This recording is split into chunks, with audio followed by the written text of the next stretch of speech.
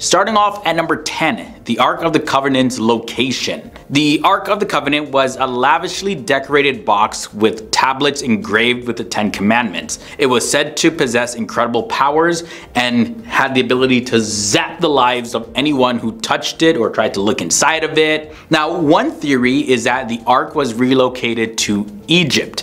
It then allegedly made its way to Aksum, Ethiopia, and that's where it is today. So you would say that, well, the mystery has been solved, right?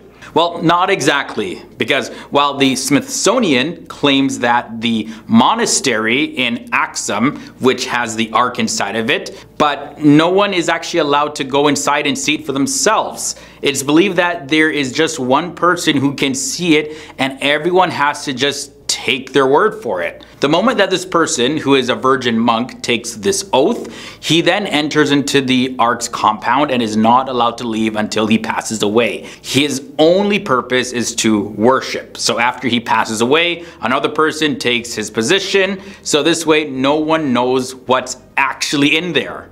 The next mystery is of the lost tribes of Israel. The ancient Israelites were divided into 12 tribes. However, there are modern people all over the world who claim to be direct descendants of some of these lost tribes. According to the Bible Odyssey, Richard Brothers wrote in 1794 that England was the home of the lost tribes and that he was their prophet. Even though he was actually writing this from an insane asylum, still a lot of people, they gravitated to this idea. And also, according to PBS, the Japanese as a whole, as well as groups in China and Crimea and Afghanistan and the Caucasus, as well as Kenya and Zimbabwe in Africa, are also thought to be a lost tribe. There is also a group of Jews in India, and they have some evidence that they are in fact a lost tribe. There was a genetic study that was published in the year 2016, and it discovered that they share some genes with Jews, but they don't share any with any other Indians. Moving on to number 8, where is the Holy Grail? Even though it actually defies some sort of logic to try and save a cup that was used by Jesus at the last Passover meal, well, people always have been fascinated with the idea of the Holy Grail. It became a popular theme in medieval literature, and legend has it that the Holy Grail was either buried in England by Jesus' uncle or taken from the Holy Land by the Knights Templar. BBC reports show that there are more than 200 places in just Europe alone that claim that they have possession of the Holy Grail. And also, as recently as the year 2014, there was a new cup that was declared to be the Holy Grail. So which one is the real Holy Grail? I guess this is probably one of those things that no one will ever really know. Number 7, this mystery is, where is the lost Bible? Or I should say the lost books of the Bible. Now, it wasn't until around 400 AD that the Bible was codified. There were many books considered holy or important by both Jews and Christians before that, and some of them did not make the final cut to be included in the Bible. Now, we do have many of these books today, but others were never published and are now completely lost. We only know about them because there are certain mentions in various different books of the Bible. Like around 22 lost books are estimated to be out there somewhere, or maybe lost forever. And throughout the Old Testament especially, there would be certain parts that say, and of course you can find this information in such and such a book, but there is no longer such and such a book. According to the Bible, these lost books contain histories of various different kings and prophets and genealogies and songs and things like that. The mystery at number 6 is about the Pharaoh in the book of Exodus. In the book of Exodus, Moses requests that the Pharaoh let his people go from Egypt, but of course Pharaoh refuses. Terrible plagues then fall on the Egyptians, and eventually the Pharaoh gives up and says, okay, take your people, go. But Pharaoh, of course, he changes his mind and he attempts to chase the Israelites and persuade them to come back. And he then forces Moses to, of course, perform that famous miracle of parting the Red Sea so that the Israelites can get to the other side. However, the name of this Pharaoh is not mentioned in the Bible at all. There are no Egyptian records of this event also. And there are different movies that were made about the Pharaoh, and often he's referred to as Ramesses II or Ramses the Great, but no one can say if this is 100% true or not. In at the number 5 spot, we have a talking donkey. This takes us to the book of Numbers, chapter 22, verses 21 to 39. A man by the name of Balaam, he takes a ride on his donkey, and the donkey, he notices an angel blocking the path ahead, and 3 times this happens and he's beaten by Balaam for refusing to continue, but the donkey's scared to go. The Bible does say that after the 3rd time, God opened the donkey's mouth and God gave the donkey the ability to then speak. But the Bible, however, doesn't make any mention of this power being taken away from the donkey. And the story of Balaam and his donkey raises numerous questions, none of which are fully answered. Was a donkey, for example, a rational, sentient being who simply couldn't really express itself beforehand? Or was Balaam given the ability to understand the donkey and what the donkey's noises meant? Similar to that movie, Dr. Dolittle, where he can understand animals. So could the donkey speak? Was Balaam given the ability to hear the animal? Did both happen? Did the ability of the donkey to talk leave it? Still a mystery. Number 4 leads us to the fate of Sodom and Gomorrah. Las Vegas, of course, may call itself the city of sins, but back in the day, the 2 cities of Sodom and Gomorrah were the most sinful. They were so bad that, according to the Bible, God had to completely destroy them. As a matter of fact, the tale of these cities mentioned in the Old Testament are also mentioned in the Quran. And the main sins of these cities was the sin of homosexuality. But we don't know where on earth that these 2 cities actually were located in, or whatever happened to the people there. According to Britannica.com, Sodom and Gomorrah are possibly located under or adjacent to the shallow waters south of Al-Lisan, which is a former peninsula in the central part of the Dead Sea in Israel. So the Bible records say that all the people were completely destroyed and gone, but did people live there after that? And where exactly were these cities located? The next mystery is, can the witches raise the dead? According to Leviticus 19:31, witches will defile people, and there's other verses that emphasize that they are evil, they're controlled by Satan and all of that. So yes, according to the Bible, witches exist and they have powers, but the Bible warns to stay away from them. Except for a time when Saul, the king of Israel, who was supposed to be a holy king, he actually went to see a witch, and she completely summoned a dead spirit of the great Hebrew prophet Samuel. Some say that it was a demon disguising himself as a prophet Samuel, or was it? The mystery at number 2 involves Gog and Magog.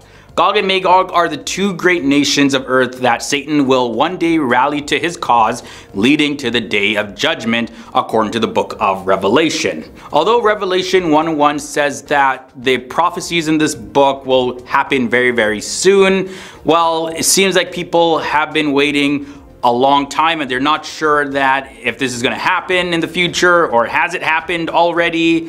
Either way, one of the most popular legends associated with Gog and Magog is that of Alexander's Gate. It's said to have been built by Alexander the Great to imprison these uncivilized and barbaric people of Gog and Magog until the end of time. And that's when this wall will be broken down and they will wreak havoc on Earth. So is this something that's going to happen in the future? Or not? Is it happening? Who are the people of Gog and Magog? Where is Gog and Magog? So many mysteries around that. The mystery in at the number 1 spot is the Nephilim. Did they die in the flood? The common belief is that the Nephilim were created by the union of the sons of God and the daughters of men, according to Genesis chapter 6.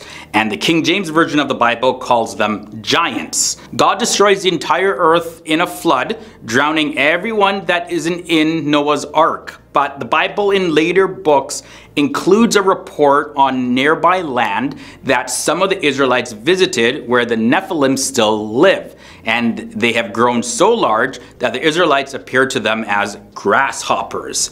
So it is still unknown if there are Nephilim still roaming the world in the form of giants. And if they were, well, weren't they killed in the flood? And number 10, where is Eden? You know, the Garden of Eden mentioned with Adam and Eve. You know, they led a beautiful life in the Garden of Eden until they ruined their blessings and introduced sin into the world. But where exactly is Eden anyways? No one's really sure. In the Bible, it is stated that a river went out from Eden to water the garden. From there, it divided and became the source of 4 rivers. And the name of the first river is Pishon, which flows through the entire land of Havilah, where there is gold. Now the name of the second is Gihon, which flows through the entire land of Cush. Now the name of the third one is Tigris, which runs east of Assyria. And the fourth river is Euphrates, as it's mentioned in the book of Genesis chapter 2 verses 10 to 14. But no one knows where the first humans experienced Eden and precisely where the garden is actually located. 2 of the 4 rivers mentioned in the book, Tigris and Euphrates, they exist and we know where they are today, but the other 2 haven't 100% been confirmed. Guesses are that Eden is in the Middle East based on the river Tigris and the river Euphrates, but no one knows 100% for sure. Now moving on to number 9, do dinosaurs exist as well as other creatures? Okay, so modern science has found proof for the existence of dinosaurs, but the Bible doesn't talk about them as modern education does. In the Bible, 2 creatures are mentioned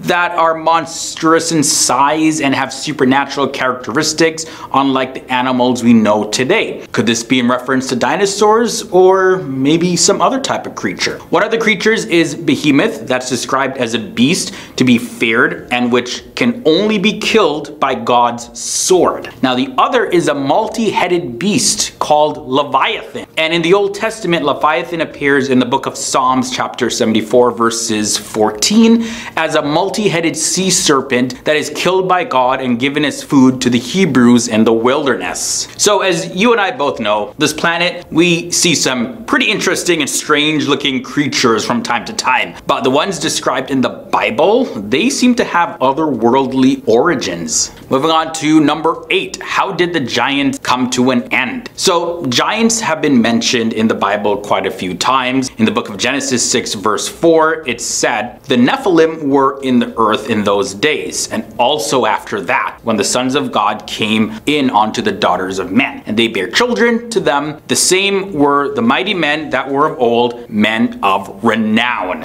Now, there are a few questions that this passage brings up. Why do people not grow to be giants now? Especially it says that giants lived in the world after that. And what specific race of people was it talking about? Now, there's many different interpretations that exist out there about the Nephilim, who they are, where they're from, if they exist or not. But not much is really found about them in the Bible specifically. Now from there, let's look to number 7, evolution. Evolution, the change in the characteristics of a species over several generations, is a very common believed concept today. But in the Bible, there is just no mention of evolution. It's mentioned that God created all life from man to animals alike, but there is no description of the evolutionary process, and it's biblical mystery. Was there evolution or not? Now for number 6, what are atoms? Just like there's no specific mention of evolution in the Bible, there's also no mention of atoms that are the building blocks of matter. The Bible has left the discovery of many of these smaller units of matter up to modern science and education, and there's no specific reference to them in the Bible at all. There, however, is a passage in the New Testament in the book of Hebrews chapter 11 verse 3, which says, through faith we understand that the worlds were framed by the word of God,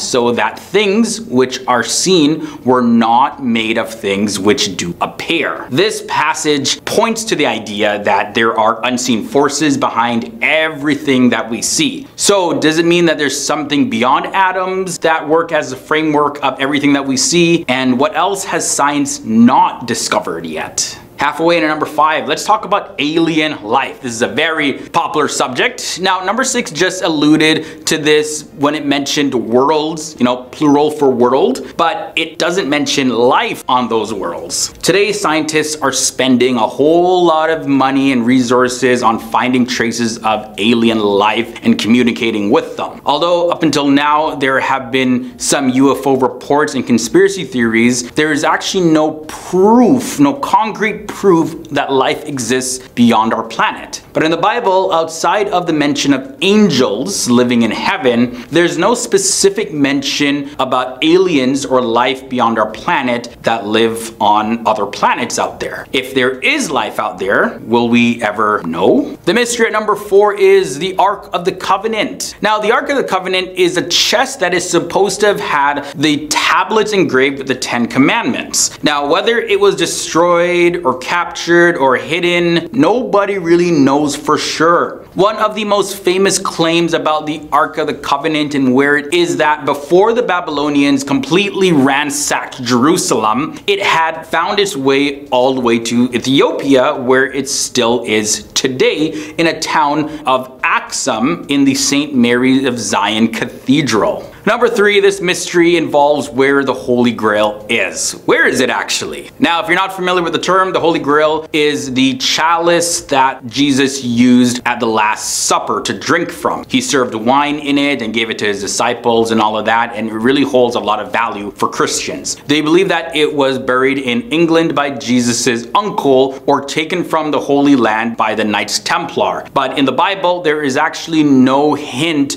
about the location of this chalice. According to BBC, they have stated more than 200 places in Europe alone that claim they are in possession of the one true Holy Grail. But the Bible has no answer of its location, nor does it mention if it really exists or not. Now, moving on to number 2, another popular subject having to do with the end of the world. There's a whole lot of detail about the apocalypse in the Bible, specifically in the last book, Revelation. Now, it says that the world will end and everything in it will be laid bare, and the last day will occur after a period called the millennium. Now, over the course, more than 80 documentaries containing the predictions of how the world will end, they have actually shed some light on the Christian scriptures, but there's actually no specific date or time of the world ending mentioned in the Bible. It's still a big mystery. And finally, at number 1, how did people live so long in the Bible? In the Bible, we find mentions of people living for hundreds of years. And Adam lived 130 years and begat a son in his own likeness after his image and called his name Seth. And that's found in the book of Genesis chapter 5 verses 3. Now, modern technology has been able to help people to live upwards of 80 to 90 years. And some people, they live to 100 years and beyond that, but not too far beyond 100 years. But so far, we have not seen people live for hundreds of years. Now, in the past eras, people tracked time differently. So is that the answer as to why people live so long? If you tracked a shorter year, you can say somebody is 600, but to us, they could be 30 years old, let's say. But is that the explanation, or is there more to this? All right, coming up at number 10,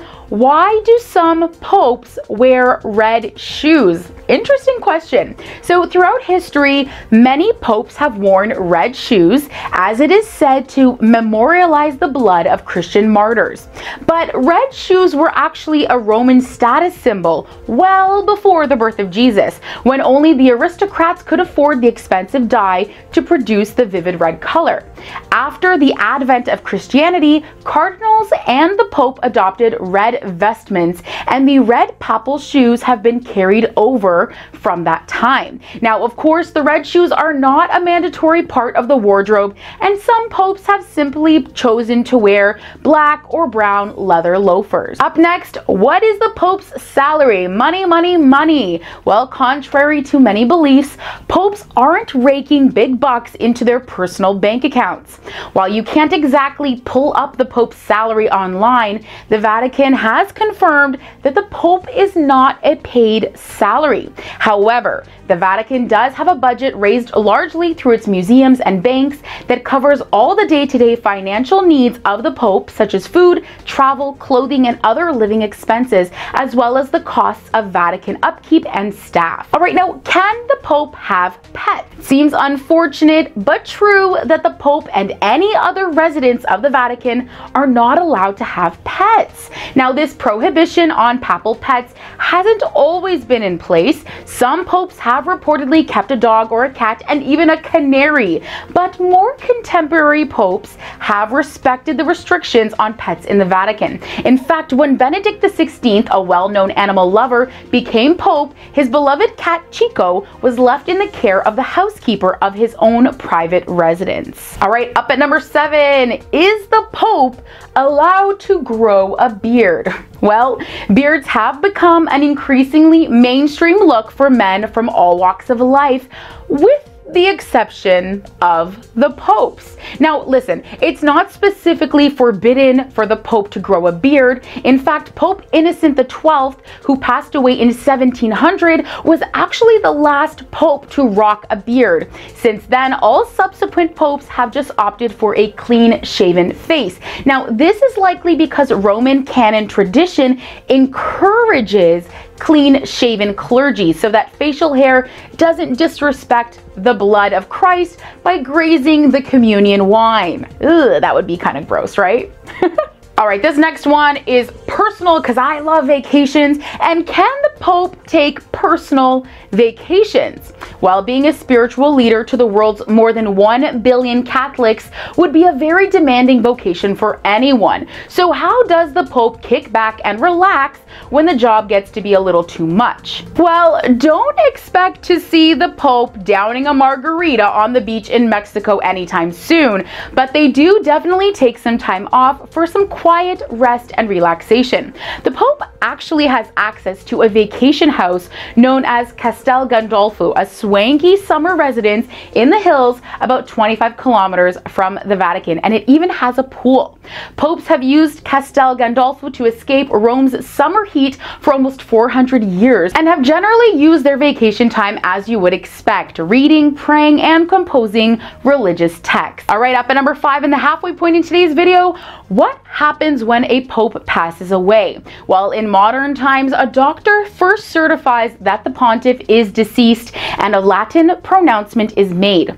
The Camerlengo, a cardinal who serves as the administrative head of the Vatican, is then summoned to confirm the pope's passing through a series of rituals. Once the Camerlengo is sure that the pope has indeed passed and is not just in a deep sleep, he destroys the ring of the fisherman worn by the pope and historically used to seal papal correspondence, as well as any other papal seals. Then the Pope's quarters are sealed off and public and diplomatic announcements of the passing, including the ringing of the bells at St. Peter's, are made, and funeral arrangements can begin along with the selection of the next Pope. Okay, this is a big one. This one was interesting. Can the Pope watch movies and TV? What do you think? Yes, the Pope can watch TV and or movies. In fact, the Vatican has its own film library with over 8,000 titles, as well as a tiny movie theater to show them in, which was converted from its former use as a chapel. However, don't picture the Pope curling up with some popcorn, binge watching Breaking Bad. Papal media viewing, at least the ones that are publicly reported, tend to be pretty tame. Of course, it would be perfectly acceptable for them to keep up with their favorite sports games or the evening news on TV during their personal time as well. Now, you might be wondering, what does the Pope eat and drink? Are there things they can and can't eat or drink? Well, the Pope is generally not limited by rules regarding food and drink. Some popes have even brought in their own personal cooking staff to work in the kitchen, whipping up delicious dishes of pasta, pizza, strudel, and tiramisu. In contrast, though, some popes prefer to take their meals in the Vatican hotel dining room with other residents and generally favor very plain and simple meals. Now, in terms of drinks, there are no prohibitions on the Pope's consumption of alcohol, and most popes have occasionally treated themselves to the occasional highball, a beer, or a little bit of wine. Now, up at number 2, the question, does the Pope ever dress casually? Now, it can be hard to imagine the Pope wearing anything but his trademark white robes, but does he ever get to dress down? The answer is yes. The Pope sometimes wears casual clothes, but to avoid damaging his image, the more ordinary outfits are usually kept out of the public eye. For example, if the Pope puts on sweatpants or a pair of jeans, he typically does so behind closed doors during his own personal time. And up at number 1, famous question, does the Pope ever sneak out of the Vatican? Let's face it, it's lonely at the top, and too often the strict security restrictions that limit their mobility and privacy have led many popes to sneak out of the Vatican, traveling incognito to avoid unwanted attention. Some of the more popular sneak outs include off-the-record trips to ski and hike in the Italian Alps, unannounced visits to local art exhibits, late-night walks through Rome, trips to the optician to get a new pair of glasses, and even lunchtime hunts for the best slice of pizza in the city.